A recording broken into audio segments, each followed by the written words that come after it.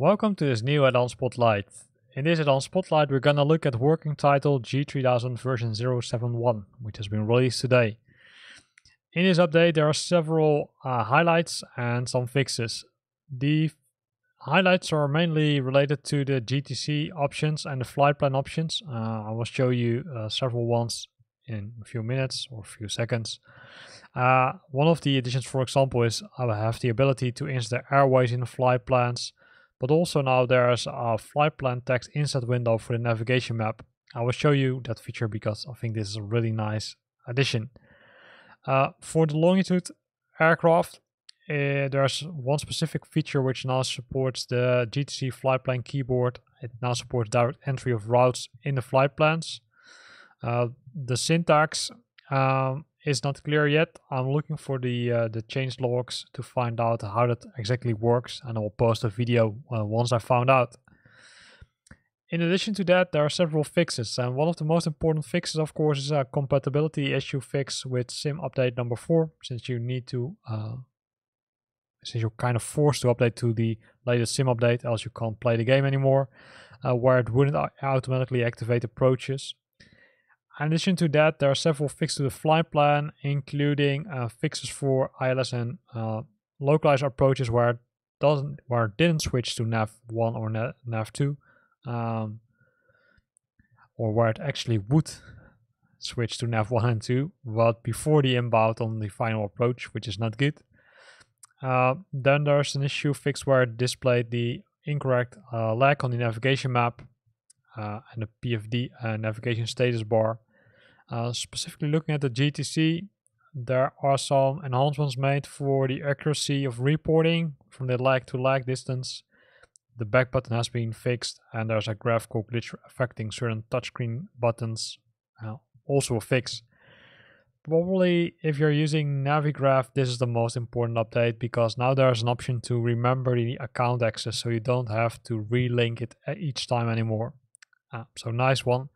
And as last one, there's a VFR map fix, preventing the VFR map from being moved when it was not detached to a separate window. Enough talking and reading about the release notes. Let's switch to Flight Simulator.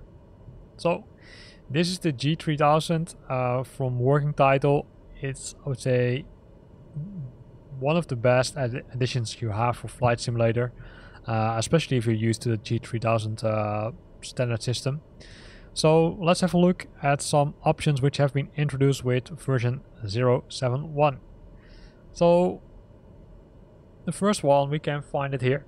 It's in the map settings, and you now have the option to set the flight plan text, which will add a box below the map which will show either lag to lag information or cumulative information of the flight plan. I will show you which option or what the difference is of those options. In addition, we got the flight plan, right? The flight plan, I would say, as is not changed much, but you now have the option to configure a standby flight plan. So if we, for example, would define a flight plan, in our case, and we would set the source or the airport to Sierra Kilo Romeo Golf. We set the destination 1 to Sierra Kilo Papa Quebec. And you see it's nicely being added here. It's a straight line. There are no other waypoints which we're gonna use, so keep that in mind. If for some reason this airport is closed, it's always nice to have a standby flight plan. What you see with the airline is that they will have the let's say primary destination, but also an alternate destination. So what you can do in this case is you can define the standby flight plan. In this case, I already set it. It's set to Sierra Kilo Papa Quebec, and the alternate one is this one, Sierra Kilo Quebec Uniform. And you can use this the same way like you set the primary plan or the active flight plan. Now, if for some reason during the flight you need to switch from this flight plan to this flight plan, you can click the Activate Standby flight plan. and that will show you a warning, and it will replace the active flight plan. So now it will be from here to here. If this is the correct way of using it, that's, I would say, a discussion. Maybe what's a more, I would say, realistic way would be to define Sierra Kilo Romeo Golf as this one, and Sierra Kilo Quebec Uniform as this one. Yeah. So if we would look at the active flight plan, it would be do we need to redo anything? Well, let me show you how you can clear the flight plan. Also nice option. Delete flight plan. Yes, it's deleted. Return. Let's look at the standard flight plan. Delete it. So that's something you need to know. You need to do it both for the active one and for the standby one. So first let's set the active one again. Sierra Kilo Romeo Golf,